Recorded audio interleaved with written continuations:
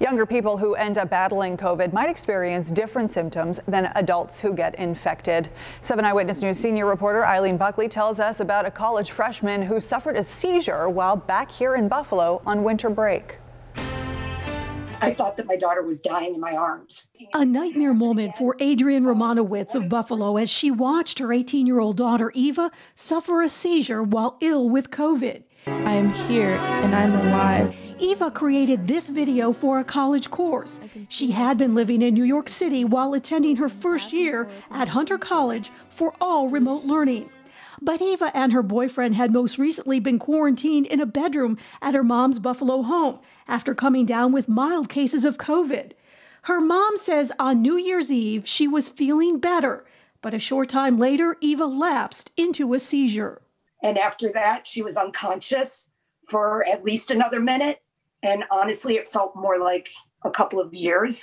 Eva's younger sister, Gray, called 911. I was trying to pry my daughter's mouth open with my fingers so that I could get her to breathe. Emergency crews brought Eva here to Buffalo General Hospital. She underwent a battery of tests for the seizure, but all came back negative. But they did not see any abnormalities at all. So, we can assume that this probably was from COVID. Any severe viral illness can lead to situations that trigger a seizure in somebody. Buffalo pediatrician Dr. Rachel Kaufman says normally it is children under the age of 5 with fevers who are most at risk of seizures. It's much easier for a child's brain to be induced into a seizure due to rapid temperature changes than it is to an adult, just because of the nature of a growing brain as opposed to a mature brain. Romanowitz says her daughter never had a fever.